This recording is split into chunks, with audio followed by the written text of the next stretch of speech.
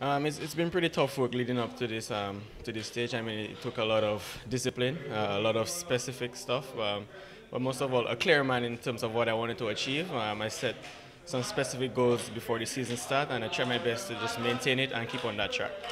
It's really amazing. His work ethic, his discipline, how he goes about doing stuff. It's just amazing to actually sit down and look at him back. How he goes about his process. The mental capacity. Just the focus and the hunger that he has. And I'm also fortunate to be sharing a room with him. So to really speak with him and understand, how he goes about doing things. It's really amazing. I just wanna, try and pick his brain as much as possible. So when he's done, I can carry on the good work that he's finished.